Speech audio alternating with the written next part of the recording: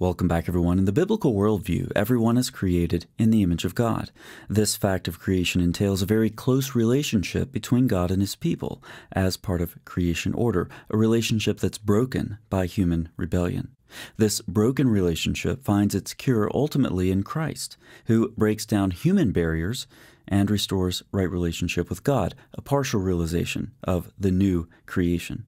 For those in Christ, ethnic, social, gender distinctions are gone, and all are one because all are children of God.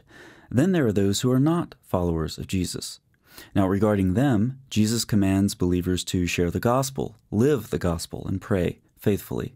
In stark contrast, Islam, as much of an oppressive political system as a religion, creates class distinctions. If you accept the putative prophet Muhammad, who recited satanic verses, slept with a child, advocated various forms of slavery, and tried to wedge himself into the line of biblical prophets, like the biggest misfit the world has ever seen, then you're one of the good ones. Thus the Quran lays out its class distinctions. Surely those who disbelieve among the people of the book and the idolaters will be in the fire of Gehenna, there to remain. They are the worst of creation. Surely those who believe and do righteous deeds, they are the best of creation. But the Quran and Islamic law more broadly, of course, acknowledge that the worst of creation have to exist alongside of the best of creation. Sometimes this means violence. From chapter 8 of the Quran, "When your Lord inspired the angels, I am with you, so make firm those who believe. I shall cast dread into the hearts of those who disbelieve. So strike above their necks and strike off all their fingers."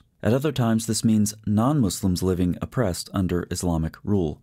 From chapter 9 of the Quran, "Fight those who do not believe in God or the last day, and do not forbid what God and his messenger have forbidden, and do not practice the religion of truth from among those who have been given the book, until they pay tribute," that is, the jizya tax, "out of hand, and they are disgraced." These elements of belief in the Islamic God, violence, taxes in exchange for your life, and humiliation are all systematized nicely by the Caliph Umar. "Summon the people to God. Those who respond to your call accept it from them, but those who refuse must pay the poll tax," that is, the jizya, "out of humiliation and lowliness.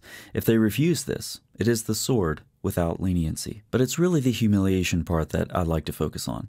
Refuse to accept Islam, evade death by decapitation, and you can pay the Islamic State a head tax to keep you alive. But as you've heard from the Quran and Caliph, this must be done in humiliation and disgrace. Thus, Islam maintains its class distinctions. But how precisely has this been accomplished over the history of Islamic oppression? In his book, The Third Choice, Mark Dury gives us several examples of how Muslims applied the Quran's mandate to humiliate. Regarding this belittling, the Persian commentator Al-Razi said, "This means jizya, the poll tax or the head tax, is to be taken from them in disgrace, humiliation, and degradation. This is shown in the way the dhimmi, that is, the person subjugated under Islamic rule bringing the tax, has to bring it in person, walking, and not riding. He must hand it over standing up while the receiver is seated. He should be yanked forward by his beard and told, 'Pay jizya,' even though he is already doing it. Then he should be struck on the back of the neck. This is obviously a symbolic decapitation. This is the meaning of belittled." The Persian Hanafi jurist An-Nasifi said that they have to be degraded and belittled by making him come in person, walking and not riding. He should hand the tax over while standing, and the receiver should be seated, and he should be shaken violently, agitated, and in turmoil. He should be dragged by the throat and told, "Perform jizya, you dhimmi." This is followed by a strong blow to the back of the neck. Using sources like these, Dury systematizes common features of humiliation. Dhimmis come to the place of payment walking and not riding, make the payment standing while the receiver is seated, being shaken violently and agitated. Sometimes the Muslim has a whip in his hand. The dhimmi is ordered to pay the jizya, even though that's what he's already doing. He's beaten up, he's dragged by the throat, struck on the back of the neck, struck under the ear, pulled by the beard, and the Muslim places a foot on the dhimmi's neck. Dury also constructed a list of references to the jizya payment that refer to some kind of violence aimed at the neck or head.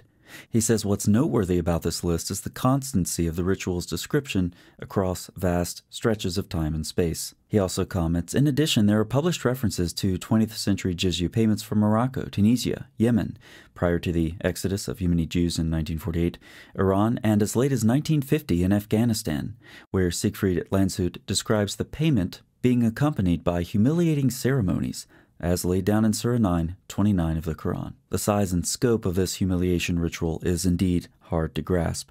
Imagine if, after the Norman invasion in 1066, the Normans had required Anglo-Saxons to line up once a year on every village green of England to pay war reparations and be ritually stabbed in the heart. Imagine, too, that this practice is still current today. It has been endorsed by every Archbishop of Canterbury since 1066. It will continue in England for more than 4 centuries hence, and when it finally stops, this will only be due to the military intervention of a foreign power. Such was the plight of the Jews of Morocco and of non-Muslims all over the Islamic world for more than 1,000 years, until immigration or European occupation brought an end to it. For the Jews of Yemen and Afghanistan, it was only the exodus to Israel after 1948 that finally released them from the humiliations of the jizya ritual. You know that key word that many Muslim activists love to use? Occupation? Well, that and international intervention more generally are what have curtailed Islam's humiliation ritual in the same way international pressure has curtailed other forms of oppression in Muslim lands, like the Islamic slave trade and treatment of women more generally.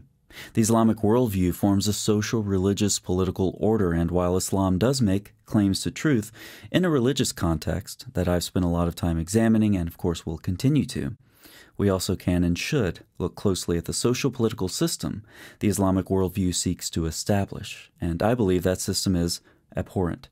The humiliation ritual is one of many reasons why. Thanks so much for watching. I'll see you next time.